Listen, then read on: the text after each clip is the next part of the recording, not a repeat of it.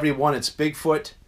We are just days away from the start of my 2016 Appalachian Trail through hike, and I wanted to do a final video of all of the gear that I'm going to be bringing on my through hike. So if you watch my previous lightweight gear setup video I posted a couple months ago, I made quite a few changes to that since then, and I'll walk through them pretty fast here. I'm not going to go into a ton of detail since I went through that in my other gear video, so if you want to know more details, go ahead and check out my other lightweight gear setup. So this is final. This is what I'm bringing on. Everything here has been tested multiple times. I've been dialing this in for over 12 months, so I feel really comfortable and confident with the gear that I have here.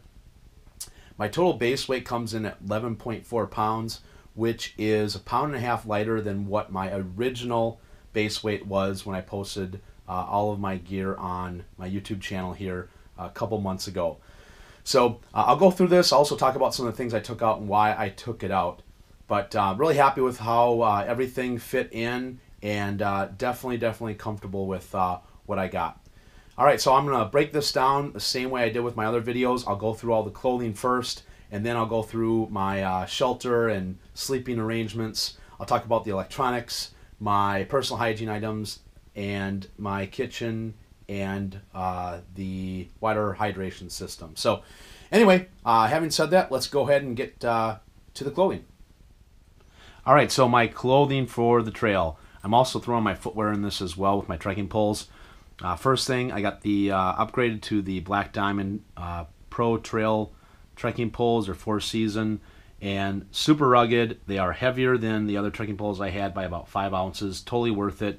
One other thing I like about them too is when you unlock them, they don't really scrape the pole and chip off all of the letters, numbers like the other ones I've used in the past. So I thought that was a great feature. All right, so I'm also bringing and going to be wearing calf compression sleeves. I've been wearing these for about a month and a half, and it really aided me in the recovery process in between my big hikes. Still got my outdoor research gloves here for just to prevent all the blisters and stuff in my hands. So still keeping the same there. No complaints. I have my ex officio sports mesh boxer briefs, still going with a 9-inch. Works great. I am ditching the sun mask or the buff and just bringing a bandana. I just love the bandanas. It's what I've been wearing most of the time, and you know, I just can't complain about a good old-fashioned bandana. I am going with my lightweight Capilene t-shirt, so still doing that. The men's GI3 Patagonia zip-off pants. Another great thing about this too, I didn't mention on my last video, is the zip-off pants are in different colors, so you basically cannot mess up which leg that it goes on, so that's good. Did a review on these, so I'm not going to talk a lot about my New Balance shoes, but I'm going with New Balance Fresh Foam Hierros for my footwear. I got my right socks, and then I did pick up this at headsweats.com, which is great. It's got a picture of Bigfoot, really cool, and that will be my my hat for the AT. All right, so that wraps up all of the gear that I'm going to be wearing on the trail. Let's go ahead and go to the trail and the elemental clothing. All right, so we'll start with the base layer that I have. I did change this. So before, if you remember, I had the Capilene thermal weight quarter zip without the hood. I went with the hood. I love it. I'm so glad I did do this. I don't have to wear a hood most of the time. This has probably became my favorite piece of gear, so absolutely love this as my base layer. Still have the Patagonia Ultralight men's down jacket, so couldn't pass it up. It's too light, so love that. Still have my micro fleece hat. I'll be bringing the Z-Packs Cuban fiber rain kilt, outdoor research helium 2 rain jacket. Again, I have this just in its pouch here. I didn't want to pull it all out. I've talked about it before, but keeping that, that's great. Got another pair of ex officio boxer briefs, another Capilene lightweight shirt, another pair of right socks, and then I am going with the Hurley board shorts. Just love the feel of them. I'm bringing a small little towel. I think it's like 0.7 ounces. Definitely need this on the trail that I've found. And then, of course, everything will go in the dry sack that has a micro fleece sewn into the other side and the inside, so I can use this as a pillow. So that's still the same. So, all right. Well, let's go over to the sleeping arrangements, my tent, and all that jazz next. All right, my main gear. So still got the 52-liter Arc Blast. Love this. Got the belt pouches, shoulder pouch. Highly recommend the shoulder pouch to stick your water bottle in here so you don't have to twist and turn to get to the pouches on the side. Absolutely love that. I probably have 300, 400 something miles on this so far, and I do have a little hole appearing on the mesh, so I know that's kind of common, but I'm not too concerned about that. Z-Packs Duplex Camouflage Tent.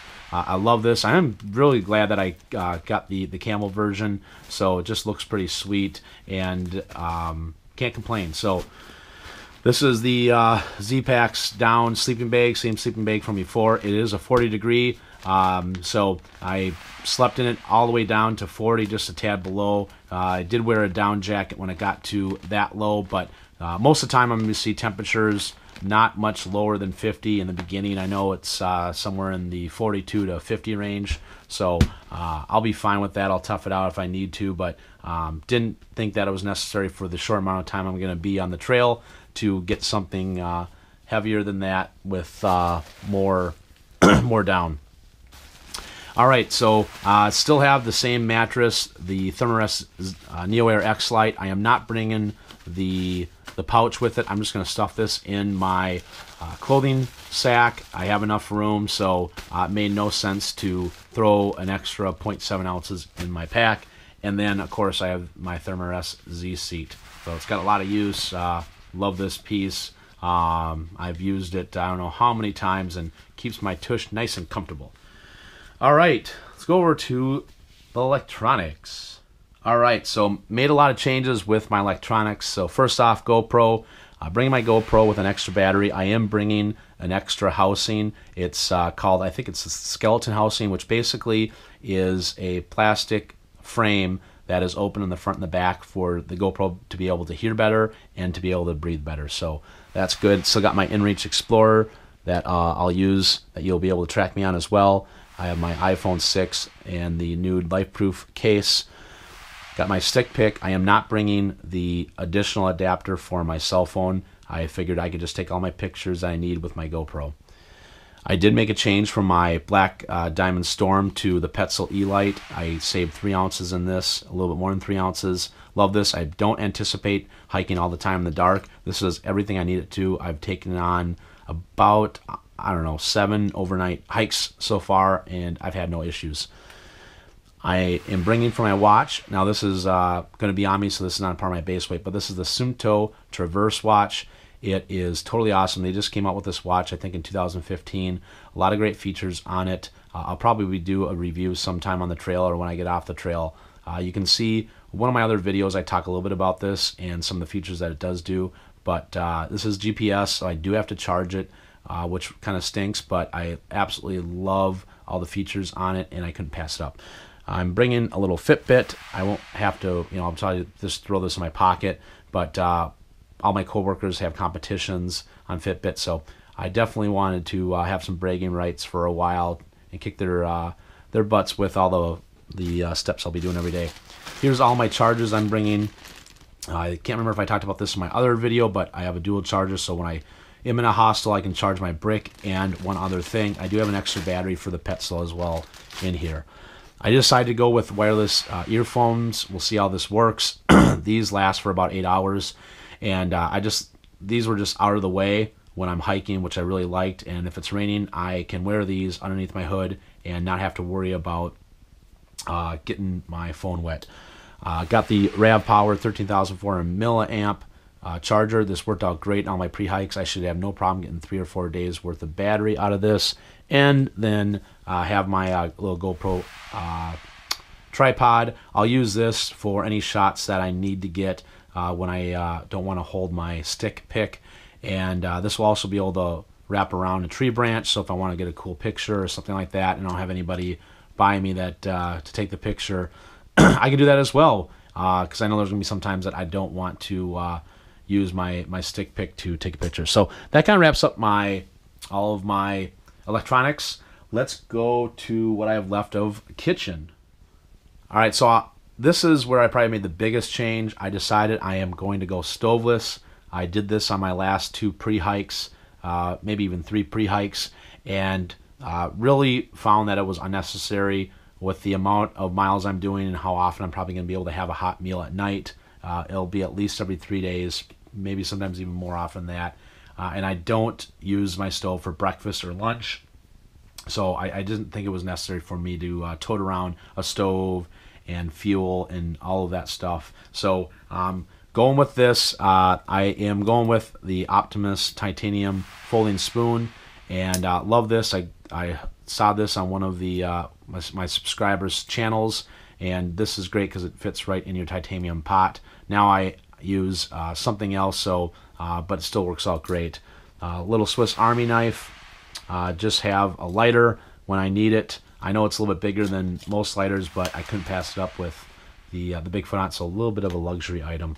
This is the just a peanut butter, a Peter Pan peanut butter bottle. I think it's 28 ounces. I did mark off what 16 ounces will be, so a lot of the times that I'm doing ramen or whatever it is that I'm hydrating, I know exactly how much water I need to fill up.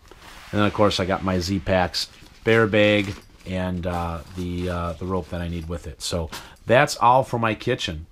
So next, let's go through my personal hygiene items. All right, so this is another area I did make a lot of cuts. I did mention that in my lightweight video that I'd probably be dropping weight here. So still got my Quiz titanium cat hole digger here. Has worked out great. Highly recommend. It's 0.5 ounces and you know, does a decent job with being able to dig your holes for when you have to do your business.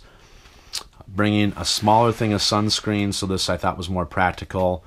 Cut down on 2.5 ounces for me. Still have chapstick. As you remember in my other video, I have to have Body Glide. I did find a more practical size, so this is just under a half of an ounce of Glide. So this should last me a good amount of time on the trail.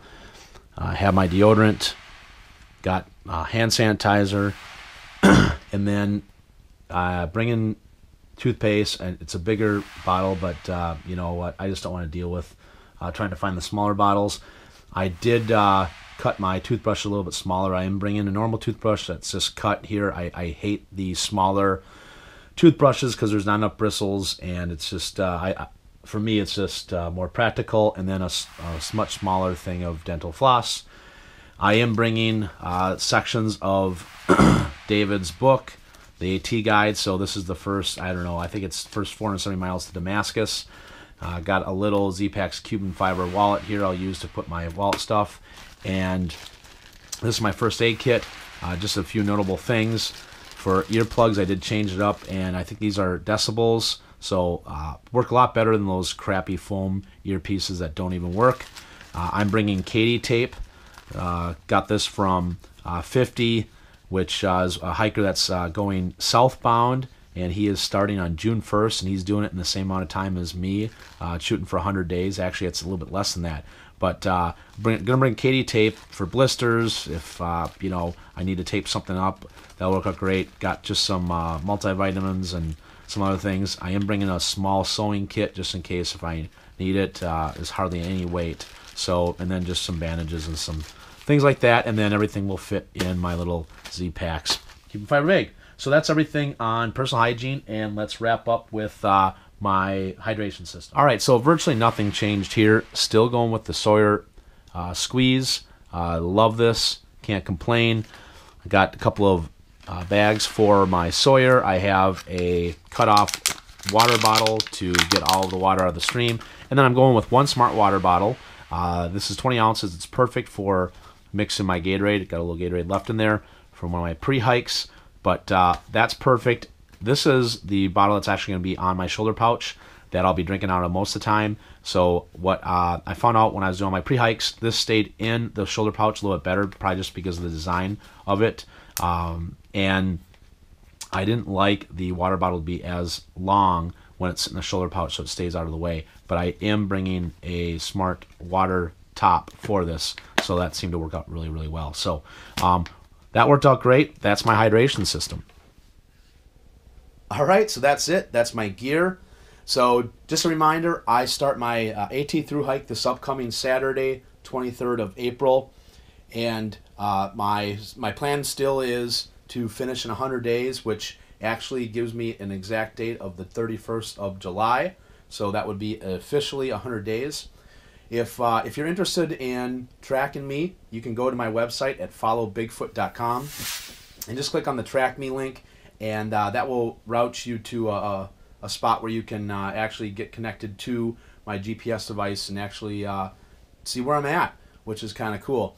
And the other thing too, I'll be uploading my trail videos as often as I can. I hope I can do it every 2 or 3 days. I plan on staying in a hostel about every 3 days. So go ahead and if you like what you see here and you're interested in following me, go ahead and subscribe to my YouTube channel and click on the notifications, and you'll get notified every time I post my next video. So that's it. Thanks everyone so much. I appreciate all of the support, and there's a lot of pieces of gear here that I did make changes on because of the feedback that I got in some of my other gear videos. So I just wanted to thank all of my subscribers for helping me out. Really, really appreciate it. And I guess I'll be seeing everyone on the trail in just a few days. All right, thanks guys. Bigfoot out.